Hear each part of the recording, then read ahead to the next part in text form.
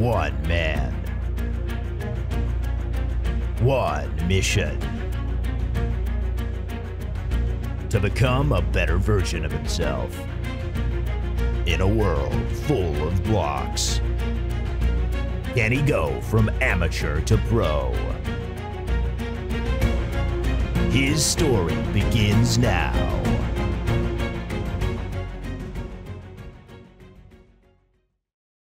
I honestly can't believe it's been over a year since we played in my survival world. It's back though. Welcome back to another episode of the survival world. I don't even know what I call this anymore. Is it the Let's Play? Is it the survival world?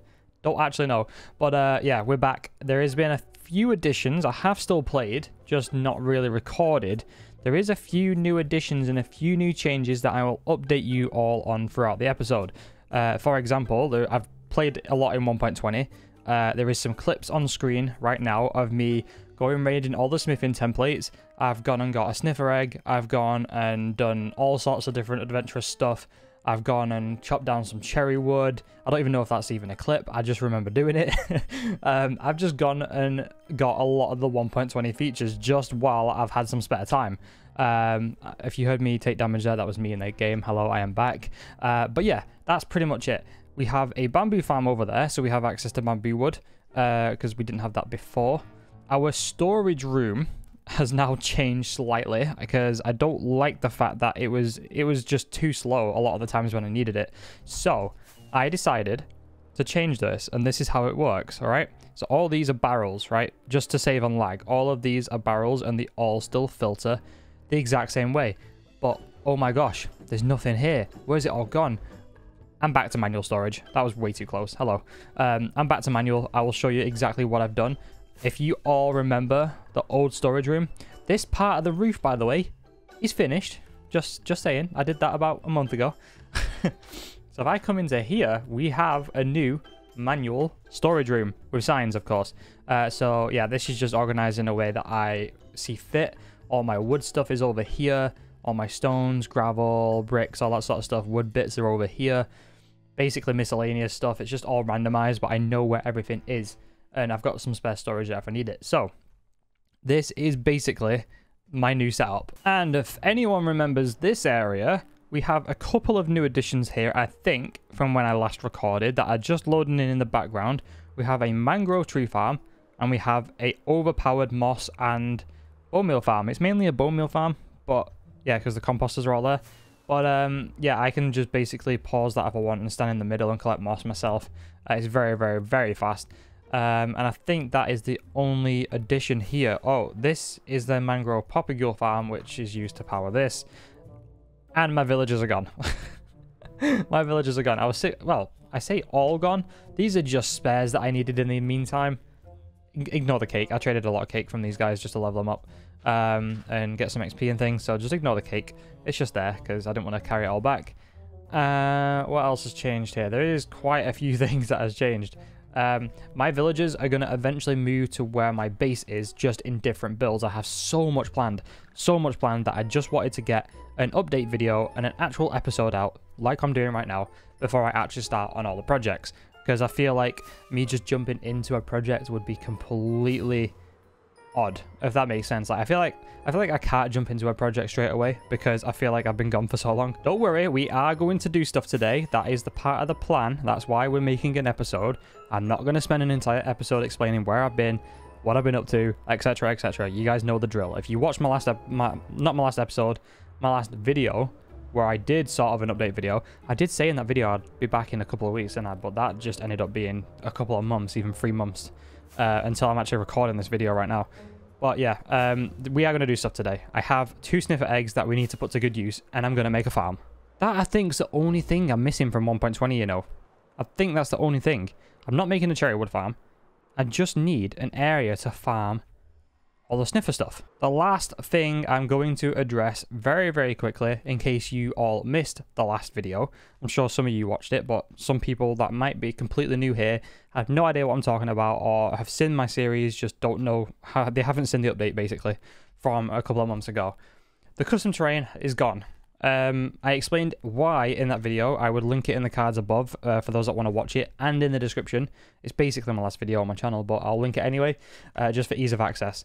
But basically, long story short, I was very demotivated to continue the terrain because I felt like I couldn't build other things. I had to build terrain first, which put a lot of strain on me actually wanting to play the game. So I decided to remove it. And I am so glad I did, because I'm actually very motivated to play and build and do other stuff. So that's the plan. Anyway, enough of this. Let's get into actual episode content. The question I want to know now is, where do I build this farm, this sniffer farm? I need it to be in range of where I'm going to be building most of the time.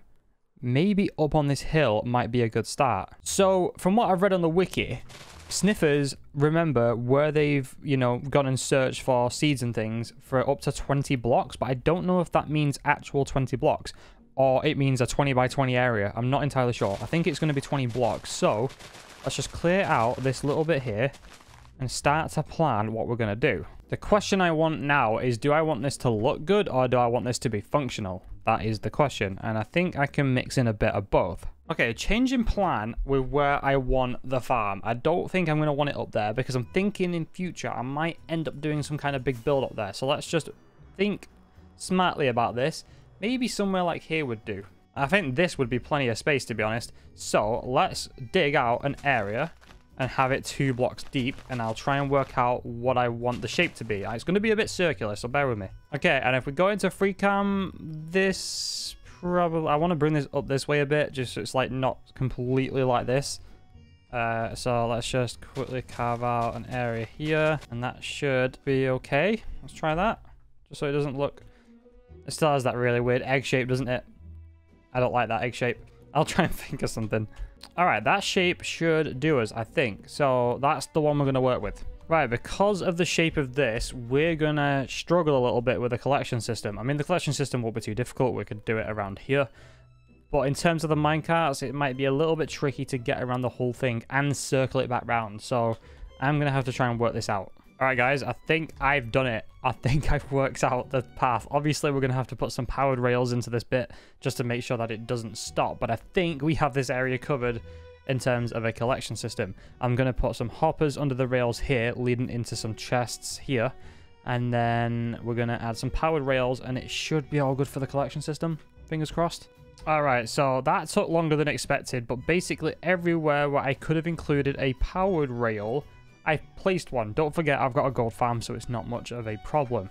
I just don't want to run the risk of it freezing on a corner and then I'm having to wonder why my stuff's not being collected. So I would sooner take precautions now, make sure that it can keep going and it doesn't freeze, because I know sometimes minecarts do that, and that should be all of us good. That is the collection system basically done. I just need to install the chests and install the hoppers, which we're going to do. Let's say cut these ones out here for now, dig out an area here, dig that out as well just for now, and then let's go, I don't know, make a little area here for where the chests are going to go. Do we want to do chest like that? Hang on, I can't even do this one. They're like that. We'll make them double, and then do I want, okay, so let's connect hoppers like this, and then run them like so, like that. Just so, because I know this can collect quite a few things, especially when we have a lot of sniffers. So I just want to make sure that this minecart never gets full. This is probably way too many, but let's just keep going. And then let's quickly place all the blocks here and here. And then place those rails back. Because don't forget, the rails are going to be going over these. It's just those hoppers are transferring it over to somewhere that is a bit more accessible. Maybe we can push it back. Let's have a look. We could probably push this back a little bit if we really wanted to. Seems to be going well. Seems to be going well. I like how it's doing it already. Yep, that's good. It's covering most of the area. Most of the area that we need it to cover, it is going. It's not stopping. It is very quick. I want to make sure that it covers the whole area as much as possible, which every single block has a rail on it. I just want to make sure it goes round. Like I've not made a mistake. And it seems to be right the way round. Yep, that is absolutely perfect. Right, that's installed. Let's just time-lapse the build, I guess. Do we time-lapse this or do we just do it by hand? I don't know. Let's time-lapse. Why not?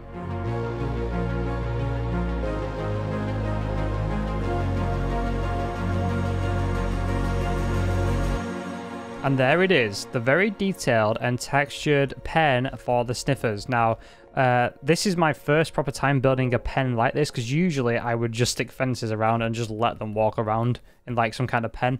Never done anything like this before. I've done something similar, and actually in the world anymore. If you guys remember when I had the terrain, I used to have them crop fields. Wait, I think I do have an example of one. Yeah, so you can kind of see what I've done with the walls around here. I've sort of done the same thing, but I've never done it for an animal pen before. So this turned out pretty nice. I'm happy with the texturing and things.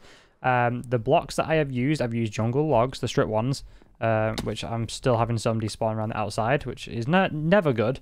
I have used some of the planks, and I've also used brown mushroom blocks to try and create some kind of shadows in the depths of, like, you can kind of see I've used it more towards the bottom. I've used the planks interchangeably with the logs towards the top. And it looks really, really good. I've added some details along the outsides. Where do you keep coming from? I've had many zombies spawn here. You probably saw them during the time lapse. I just keep getting zombies here. I don't know where they're coming from. That is basically the pen done. The sniffers, I'd say close to hatching. They're probably a few minutes off, because I think it's 10 minutes, if I'm not mistaken, on moss. And it's like 20 minutes when it's on regular blocks, and they're both placed on moss blocks, so they should hatch fairly quickly.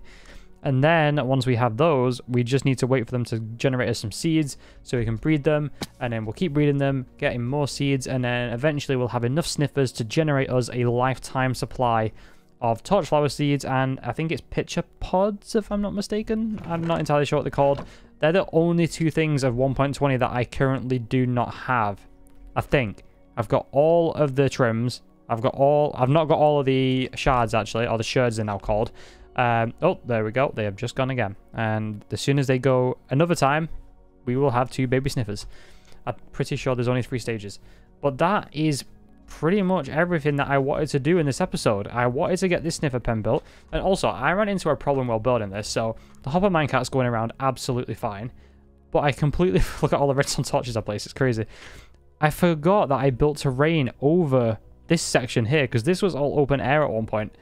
And I ran into a few problems trying to get, as you can see here, especially around this area, where I had to try and work on some of the blocks and things and try and pillar up. And I just got to the point where I left the pillars in because I couldn't bother taking them down. And that is the collection system all set up perfectly fine.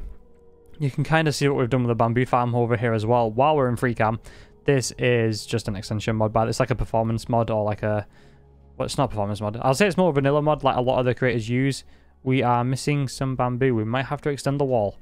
We are eventually going to cover that with a build. We're eventually going to cover that with a build. I just need to plan them out first, because I want to start planning my builds in creative a lot more, because I feel like it opens so many more opportunities when you start planning your builds prior to building them.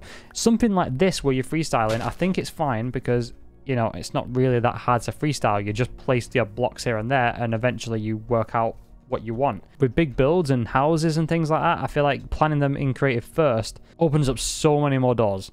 So I'm just going to be transparent with you guys right now. 2 things before I end the episode. 1, I'm going to be planning my builds in creative most of the time first, just so I know what I'm doing, and I'll be using Litematica to have like a ghost version. If you don't know what Litematica is, then go and have a look on YouTube of what it is. But it's basically where I can see a ghost version of my build that I have done in creative to then rebuild block for block rather than copying for pictures. A lot of creators use Litematica more than what people would like to admit, but I'm going to be transparent and say that I am going to use it. Make sure you go in the video description of this episode to my twitch.tv link, where I'm going to be live streaming the launch of Metroverse Season 3, which is my Patreon server where you guys can come on and play with me. All my Patreons that... We got a baby sniffer. Okay, we got one. Awesome. We just got another one. As I was about to go in F5 and do some more talking to you guys, we have a second baby sniffer. So I'm going to have to AFK this for a bit after the video is ended. But yeah, Patreon server is going to be launching at some point. Make sure you follow me and turn notifications on Twitch to be notified when that launches. I'm going to be streaming on that server quite regularly, playing with you guys that are my Patreons, or the ones that are signed up on Patreon. If you don't know what Patreon is, it's basically a way that you can support me making content and you get extra perks in return. The link to that is also in the description box below. And the very final thing is that episodes will hopefully be a bit more frequent, but just don't expect crazy things in the episodes. I want to try and build up the consistency again before I start going crazy with builds and things like that happens in the videos. I just need to find the sweet spot, basically, is my point. As soon as I found that sweet spot, I'll be on a roll. But yeah, I'm going to try and focus on doing more chill episodes from now on, just to try and get back into it, because I don't want to jump the gun, so to speak. But yeah, that's going to do it for this episode. I will see you guys in a bit, and goodbye.